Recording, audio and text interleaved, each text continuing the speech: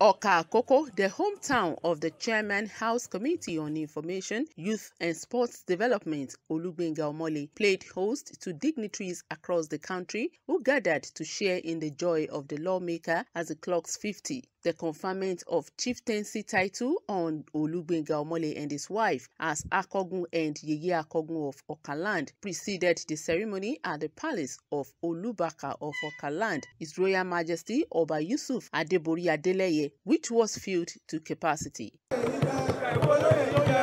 At the occasion, Oba Adeleye affirmed that the conferment of the chieftancy title was based on credibility and performance towards the development of the town and people, emphasizing that it was a honor well deserved, devoid of money inducements.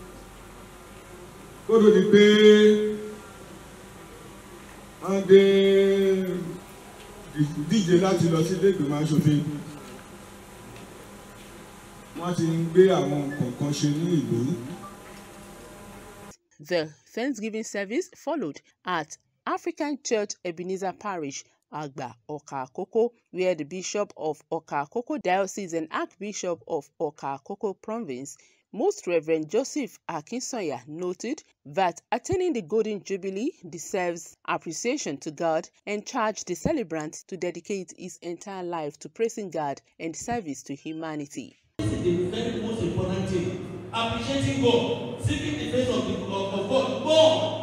The Governor of Ondo State, Oluwarotimi, who was represented by his deputy, Mr. Lucky Aiyedatiwa, while congratulating the celebrants for the recognition and honor, described him as a good and vibrant personality. I'm here to rejoice with you, to say congratulations. Mr. Governor sent his one praises again.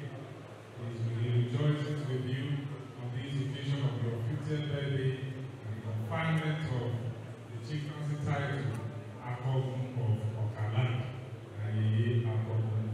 God will continue to increase your greatness and comfort you on every side. The celebrant, Olugbenga Omole, appreciated God for the gift of life and thanked the monarch and his people for the recognition, saying that the installation will spur him to do more towards the development of Oka town. What can I say?